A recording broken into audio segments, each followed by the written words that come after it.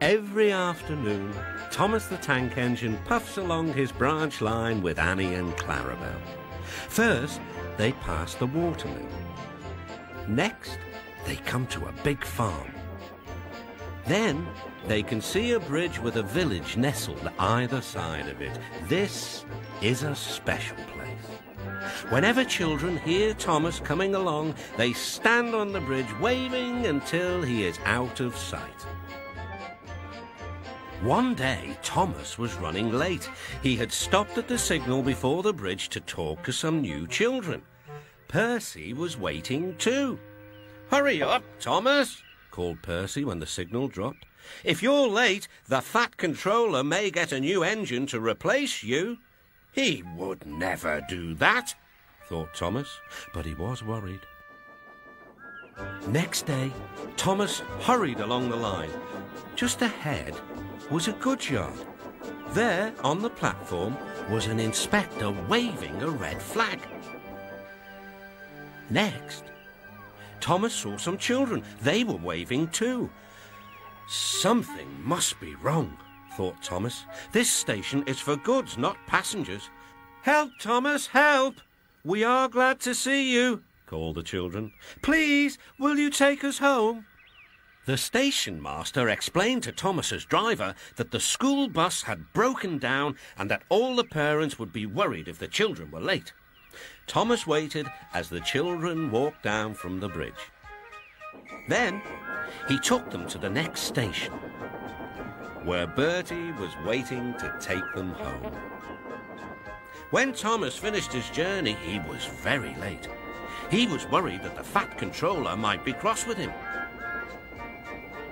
"I warned Thomas," puffed Percy to James. "He's been late one time too many. He'll be in trouble now."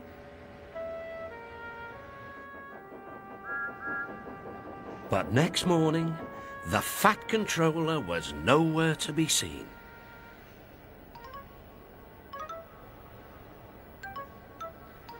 "Thank goodness," sighed Thomas.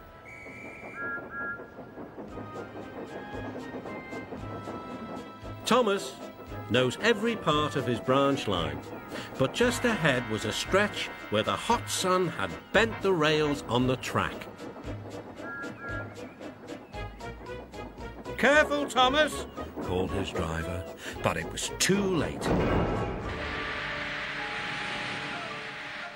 "That's done it," said his driver. "We shan't get any further today." "But what about my passengers?" "Don't worry. They'll be looked after," replied his driver. While workmen repaired the line, Thomas had to shunt trucks in the yard. Bertie came to see him. "I understand you need my help again."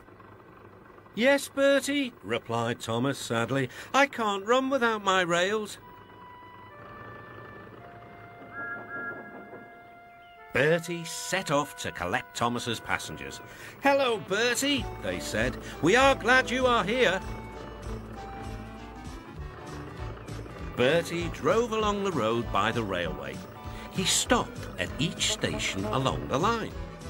Sometimes he stopped between stations to let people off closer to their homes. Thomas felt miserable. "I've lost my passengers. They like Bertie better than me." The Fat Controller arrived. "Your branch line is repaired. I'm going to change your timetable so that you and Bertie can work together more." When Thomas reached the station, there were all his passengers. "Bertie is a very good bus, but we missed our train rides with you," they said. Later, Thomas spoke to Bertie. "Thank you for looking after my passengers." "Oh, that's all right, Thomas. I like to make new friends, but I'm glad to share them with you." "Bertie," said Thomas, "you're a very good friend indeed."